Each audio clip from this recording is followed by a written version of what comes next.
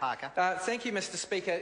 Again today we had another typical announcement from the Prime Minister. He made an announcement of $2 million a year going into food and schools. Just enough to get a headline, not enough to make a substantial difference. And that's the way this government operates. They know they're in trouble on child poverty. They know they're in trouble on housing. They know they're in trouble on electricity. And what do? They just tinker a little bit, but they never do anything that it will sufficiently large or substantial to make a difference that will be significant. Mr Speaker, you know, this is the national government's, fifth budget? Fifth budget. They haven't yet balanced one. Labor ran 9 budgets and we ran surpluses every time. Every time. We actually had very substantial tax cuts for families with children, and we cut the corporate tax rate from 33 cents to 30 cents in the dollar and improved write-off for short-lived assets.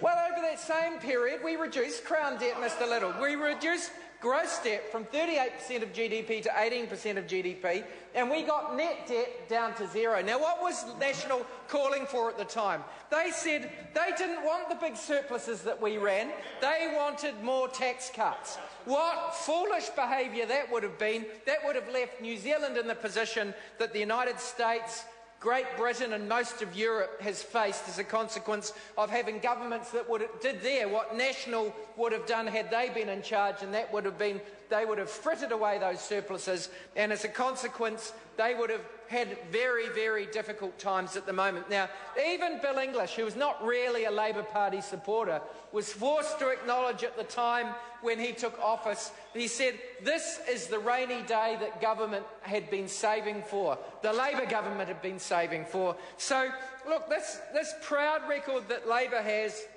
of fiscal responsibility goes back just about through every government that you've ever had in Labour.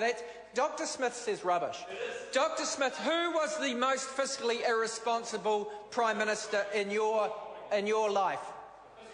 Mr Muldoon. Mr Muldoon is the only fiscally irresponsible Prime Minister that we've had. John Banks, who looks like he's on the phone over there, Mr John Banks, he's the only one left here who was a supporter of Mr Muldoon, and I'm not surprised that the ACT Party, he named a dog after him. Well, that might be appropriate.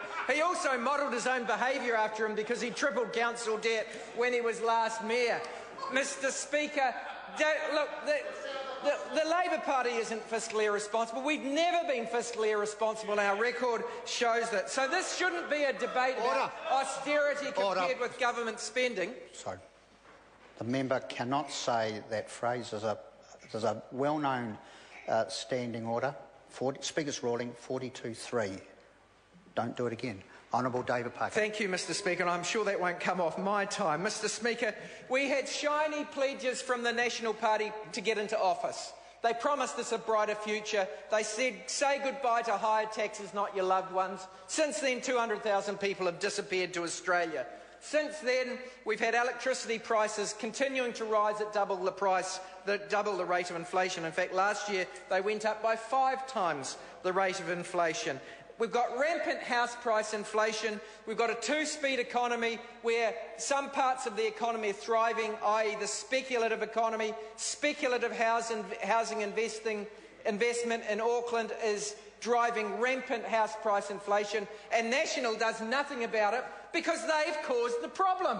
40% of their income tax cuts went to the top 10% of income earners, and they're surprised that those people are out there trying to buy more and more houses while a lot of people can't. In fact, the majority of young people can't even afford one. Mr Speaker, not only that, but they know that it's a tax bias that's driving overinvestment into property at the cost of jobs and the productive economy, but they do nothing about it. We've got a 2-speed economy in the regional sense, in that we've got some regions doing well and lots of regions doing poorly. We've got unemployment at over 15% amongst Pacifica and Maori groups, 2-speed economy for them. We've got a 2-speed economy age-wise, with young people increasingly in insecure work without secure work and career structures to keep them in New Zealand. Mr Speaker, What have they done in terms of the government's promise to create 170,000 more jobs? And we had Mr English again in the House today trying to say that it was something other than an election promise, when I've got the advertisement that was on the television here with me, 170,000 more jobs. And at the time of the budget, where were they? They'd only got 8,000 more jobs. They were 162,000 behind. Yet another broken promise from the National Party. We've got rampant house price inflation. The government's really spooked by the fact that the Labor Party has struck a chord with people. We've said there's a need for some planning interventions, and the government's brought forward some of those, and indeed they've overreacted in one part of it, but only after the Labor Party and the Auckland Council said you've got to let them give effect to the Auckland plan. But they don't have a clue as to how it is that you get on and build more houses. It's actually quite simple. You get on and you build more houses. But they won't do that. They don't have a clue as to how to solve this problem. And blaming councils, which they're apt to do, and Nick Smith has been blaming councils, saying it's all the council's fault, he's the worst of it. He talks up a crisis as he did with ACC, Mr Speaker. Blaming councils might take the heat off the government, but it doesn't take the heat out of the problem. And we'll be holding the government for account on this problem, because rampant house price inflation is set to continue. Indeed, it's an absolute indictment of this government that the upside projection in this budget is predicated on more house price inflation, driving more debt and more debt-fuelled consumption.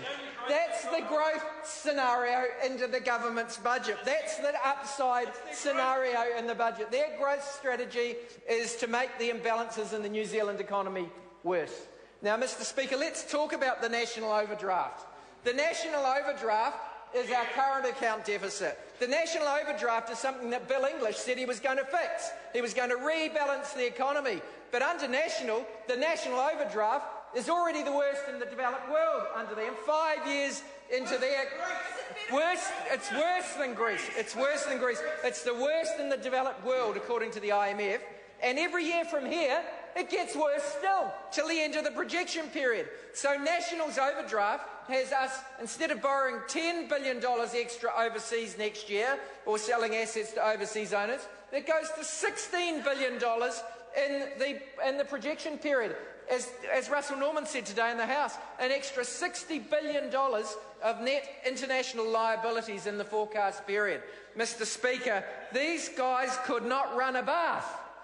They couldn't run a bath. They haven't got jobs, they haven't got extra jobs, electricity prices keep going up at twice the rate of inflation. And what do they do about all these things? Nothing. Because, you know, the National Party in the end, they stand for vested interests. They stand for John Banks taking secret donations from Sky City, currently facing charges before the court in respect of that abysmal lack of judgment. We have the National Party giving New Zealand the misery of pokie machines in return for a shabby deal for a convention centre in Auckland. What's happened in the polls is that there's been a more than 10% two-party swing from National to Labor since the election. What's happened to the polls in terms of ACT is that we can't find them.